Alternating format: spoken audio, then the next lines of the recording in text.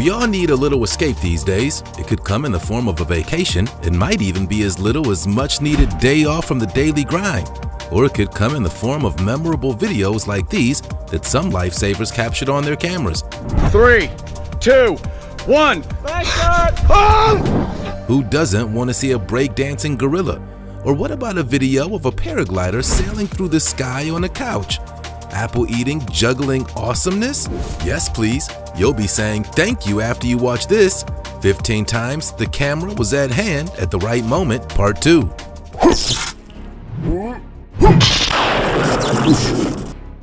Number 15. Pipeline blasting. No, this isn't some sandworm from the monster movie Tremors slithering underground. And also no, this isn't some sort of natural disaster. This wormy blast is completely man-made. It's pipeline blasting. Several feet under the ground lie entire pipeline networks that are crucial for a well-functioning infrastructure servicing towns and cities around the world. There are different ways of digging the ground for such purposes. However, the most effective way is to carry out pipeline blasting like you're seeing here. These pipeline networks deliver important resources such as fuel and water. Moreover, certain such networks also transfer sewage to treatment plants. These are some amenities without which we can't imagine our lives in the modern age. Therefore, digging up soil is the most efficient way of laying down these pipelines. It involves drilling explosives into the ground at several different points on the desired pipeline route and then detonate them. As there exists explosives of different magnitudes, this particular technique gives construction authorities better control over the digging process. Pipeline blasting doesn't just work great, but looks great as well. Number 14. Breakdancing gorilla. Most humans love to bust a move now and then, and since we're so closely related as species, it's no surprise that gorillas do too. Check out these primates catching breakdance fever. Zola the gorilla from Canada's Calgary Zoo, for example, loves to get his spin on. It looks as though the zoo has a smooth-moving star on its hands with Zola the gorilla. This western lowland gorilla might need a talent agent after a video was posted showing the gorilla busting out some pretty sweet moves inside his enclosure. There's more video that shows the gorilla splashing, thrashing, and spinning like a top in a plastic pool in a manner that brings to mind an overgrown toddler. And that's not all. Gorillas in captivity all around the world have been known to exhibit playful behavior. Playing is healthy behavior for youngsters and is an important role in gorillas' development. Play has great social value for them as they learn how to interact with each other and also form and reinforce bonds that may be useful later on. It also helps gorillas learn how to navigate their environment as they grow and figure out how to handle their increasing strength. Play, dancing too, is very important in the development of a young gorilla. So carry on, gorillas. Shake your groove thing. Number 13. The cat says no to bath. Most people who have cats know that most of them hate water, and in these clips, we even hear the cats scream the word no.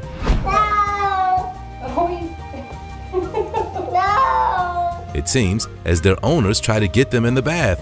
It's a little awkward for these humans, to say the least, but it's also hilarious to watch the cat's reaction. There's just a universal quality about the whole cat versus water thing, the way the eyes instantly dilate, how they can spread eagle the moment they're lifted over the tub, that any pet owner knows all too well. So what's the deal with cats in water? An aversion to water is one of the most well-known characteristics of household cats. In general, however, domestic cats will go to great lengths to avoid getting wet, and behaviorists have developed a number of theories to explain why. One suggests that because the species evolved in dry climates and had little exposure to rivers or lakes, water, except for drinking, is an element they're unfamiliar with. More likely, however, cats don't like getting wet because of what water does to their fur. Wet fur is extremely uncomfortable for a cat and often takes a long time to dry. Wet fur is also heavier than dry, and thus makes a cat less nimble and easier for predators to catch. So if you have to bathe the cat one day, good luck. Number 12. Barefoot water skiing. Barefoot skiing is exactly what it sounds like. Water skiing behind a motorboat without the use of water skis. And as you can see, these folks are really good at it. From side slides to switchblades, backwards and no hands, these water lizards have all the tricks. Commonly referred to as barefooting, This type of water skiing requires the skier to travel at higher speeds than conventional water skiing, about 30 to 45 miles per hour. The necessary speed required to keep the skier upright varies by the weight of the barefooter. Barefoot water skis originated in Winter Haven, Florida. According to the Water Ski Hall of Fame and witnesses of the event, a 17-year-old became the first person ever to barefoot water ski in 1947. During this time, barefooting began developing in Australia as well. In April 1963, the first national competition was held in Australia, with 38 competitors. The Australians were the first to develop barefoot jumping, one of the 3 events in modern barefoot competition, as well as pioneer many new tricks. Now it can be appreciated in many bodies of water around the world wherever water skiers can be found. Number 11. Insane apple-eating juggling. Juggling anything besides jiggling balls is an impressive feat, but add eating into the equation, and that's a whole other level of complicated. A man named Brian Pankey took 65 consecutive bites of 3 apples while juggling them in 30 seconds. What an absolute tour de force! The juggling, the eating, the primordial grunt, the look in his eyes, it's all hypnotizing. Put him in a televised talent show to compete and surely he'd win. This guy's the winner. The last thing we need is for another act that's been practicing for their moment in the spotlight for a decade to get steamrolled by this dude in front of a national TV audience. So just spare everyone else the embarrassment and hand this guy the trophy or whatever it is they award on that show. Better yet, give the trophy to juggler David Rush. He took over 150 bites out of apples in 1 minute while juggling, making it a Guinness World Record worthy attempt. The secret behind the trick is not so much the technique, it's the kind of apples you use that make the biggest difference. The good news for apple-loving jugglers around the world, there are several tutorials online from the likes of people who want to add a little fruit to their juggling fun. What's next?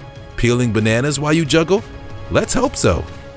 Number 10. Giant tortoise snacks on a pumpkin. Forget viral TikTok dance challenges. Your new favorite online addiction has to be tortoises eating pumpkins. At zoos around the world, like the San Diego Zoo, Galapagos tortoises celebrate the Halloween season with a yummy pumpkin snack. Pumpkin is a healthy food that domesticated tortoises enjoy eating. They're vitamin, mineral, and nutrient-dense, high in soluble fiber for good digestive health, and an immune system booster. These zoos know it's a good idea to add some pumpkin to a tortoise's diet, as long as the species can digest fruits. Pumpkins shouldn't be a staple of a tortoise's diet, however, nor should they be a primary ingredient in its meals. Even for tortoise species that can properly digest fruits, they have a laxative effect and speed up the metabolism, wherein the tortoise's body processes its meals too quickly. Tortoises only need to eat 5 days a week and take up to 3 weeks to fully digest a meal. Slow digestion is to the tortoise's advantage, as they'll glean every nutrient from its food during this time. And on top of that, it looks like these tortoises are having a blast trying to get a hold of these hard, giant pumpkins. But their beaks make quick work of the orange fruit once they get a hold of it. Number 9. Ballerina. If you've seen a production of The Nutcracker or Swan Lake, or if you've been on Earth for a couple of years, then you know what a ballerina is. Ballerinas are female dancers. Male ballerinas are just ballet dancers. And as you can see, it's an art form not meant for your average dance enthusiast. Professional ballerinas aren't lackadaisical people who'd rather stay in bed all day than go to the gym. They're perfectionists who'd rather spend their lives trying to get their legs a little bit higher or make their pirouettes a little tighter than spend time relaxing with people. When other people are going to their offices at 9 a.m., ballerinas head to the studio for a long, grueling 8 hours of dance. A professional ballerina must be relentless with her self-discipline and self-motivation, willing to push her body to the point of breaking simply because she loves dance. If you ever do cross paths with a professional ballerina, you can safely guess a few things about them. They're intensely dedicated to their art form. Their feet, carefully hidden by closed-toe shoes, are probably covered with ripped calluses, and physically they're muscular and flexible. They're like stretchy rubber bands made of pure muscle. Number 8. Walrus sit-up. If you're ever in need of some motivation to get to the gym and fit in a daily workout, pretend you're a walrus. Let's face it, if they can do it, so can you. Sure, they're getting paid in delicious fish by their trainers to perform these tricks, but hey, Whatever works, right? Walruses are thought to be some of the most intelligent marine species. Although it's difficult to determine animal intelligence, walrus behavior can be a good indication. Walruses are considered to be smart because they've been observed to perform many of the behaviors which are good indicators of high intelligence. This includes social mimicry, problem solving, and emotional intelligence. Plus, as you can see, these huge animals are highly trainable. One of the most obvious signs of intelligence in marine mammals like walruses is social learning and group coordination. Fitness counts too. Walruses have been trained by marine behavior experts to perform a variety of tricks, making various noises on cue, interacting with toys to encourage natural foraging behaviors, and various physical tricks including head nodding, lifting their flippers, and moving in and out of the water on demand, and yes, sit-ups. Number 7. Fishing from the balcony.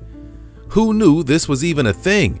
When a video from Dubai of a creative fisherman accomplishing a rare feat landing a fish from his apartment balcony 50 feet above ground went viral, other anglers had to get in on the fishing trend.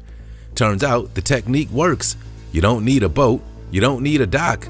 All you really need is an apartment or house with a balcony close to the water. Okay, maybe you need a little bit more. You're going to need a good fishing rod with a long line and most definitely some patience. And if you want some social media infamy, you're going to need someone to help film it in case you do actually catch something.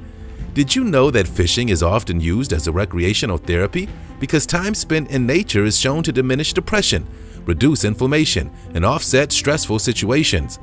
Spending time in beautiful outdoor places, the calming sound of the waves lapping against the shoreline, the feelings of accomplishment when you reel in your personal best catch. There are probably more reasons to go fishing than you ever realized.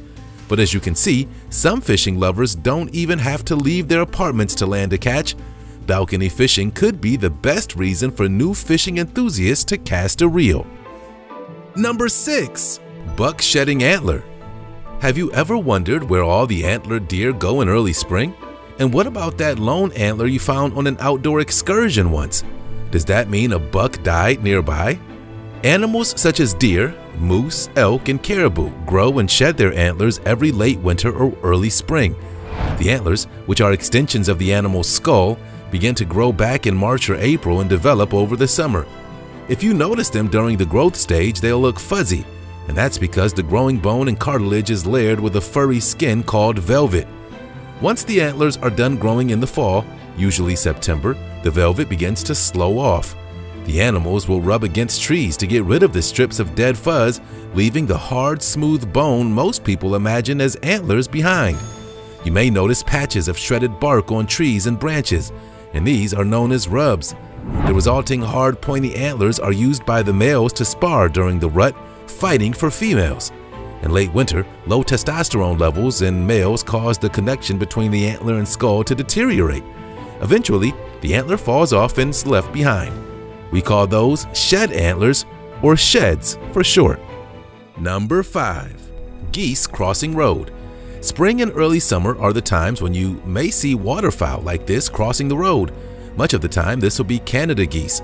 These big birds are rather numerous and have adapted well to living near humans. Think of all the apartment and city ponds you've seen with them hanging about. They can eat grass, so a pond with a lawn looks like home to them. As their numbers grow, they're more and more considered pests in these settings, and they have no problem halting traffic to get to the other side of the road. We're happy to say that most drivers, who are not always patient, restrain themselves and allow the geese to cross the road. These birds have become ubiquitous, and their population has increased dramatically by over 7% per year between 1966 and 2019. The global breeding population is estimated at 7.1 million. The proliferation of lawns, golf courses, and parks offer Canada geese such reliable habitat that in some areas the birds stay year-round instead of migrating like they used to do. The main reason you may see geese on the road is when they're walking their young to prominent waterways. Goslings may not be flying yet, so their parents will dutifully escort them with a watchful eye to a river, reservoir, or pond from their nesting areas and fields. Number 4. Frozen fish comes alive. A video going insanely viral on social media shows a frozen fish pulled straight out of a refrigerator springing back to life, and swimming in a tub of water. You can see the fish as white as snow since ice covers it completely. It also doesn't seem to be moving at all. The frozen fish seems to instantly thaw, and you can see now that it's actually silver in color. Moments that pretty much feel like an eternity later, the fish moves a fin and springs back into action. It begins swimming around the vessel. Can fish and other aquatic creatures really survive in a state of suspended animation until spring? The surprising answer is yes. Sometimes. It's true that some fish can spend the winter frozen in ice and come out swimming once the ice melts. Much like bears and other hibernating animals, some icebound fish are able to shut down basic bodily functions, slow their metabolism, and enter a dormant state. Some fish contain a kind of antifreeze substance that allows them to survive very cold conditions. Because fish are ectothermic, aka cold-blooded, animals, when the water they live in is below freezing, they need a way to keep themselves from freezing. This is where their antifreeze proteins come in. Number 3. Paragliding. Hasan Kaval is a successful Turkish paraglider. Furthermore, he's also popular for doing stunts like this. Although he's probably never sat on a grounded couch for more than 5 seconds in his life, he turned himself into a flying couch potato, one who soared through the skies over Turkey while watching cartoons and drinking soda. Most of the video, as expected, is quite chill, as Kaval cruises through the sky over a beach resort. But there are 2 moments where it looks like the aerial operation could have been in jeopardy, during liftoff and landing. In his latest stunt, he took a 15-minute nap on a literal airbed. The paraglider completed his exciting journey with a lamp, table, and alarm clock. After 15 minutes of a refreshing journey in the sky, he enjoyed a smooth landing. However, he surprised very much nearby beachgoers. The area was the coast of the Dead Sea in southwest Turkey, and believe it or not, the daredevil with a sense of humor and a death wish also spent 3 days preparing for this stunt with no test flight. As his video shows, Kaval was not strapped in, and it's not advisable to try and recreate this stunt yourself.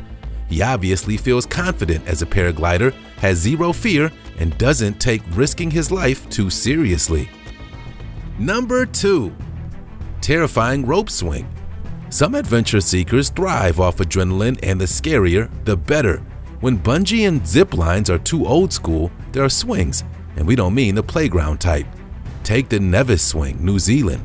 With a staggering 229-foot freefall, those who can keep their eyes open will be rewarded with stunning views of Queenstown. Next is the swing at the end of the world, Ecuador. This swing offers riders a magnificent view of a volcano.